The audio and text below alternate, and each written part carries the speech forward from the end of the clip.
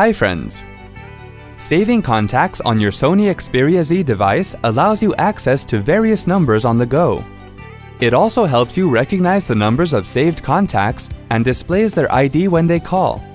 Here's how you can add a contact to your Sony Xperia smartphone.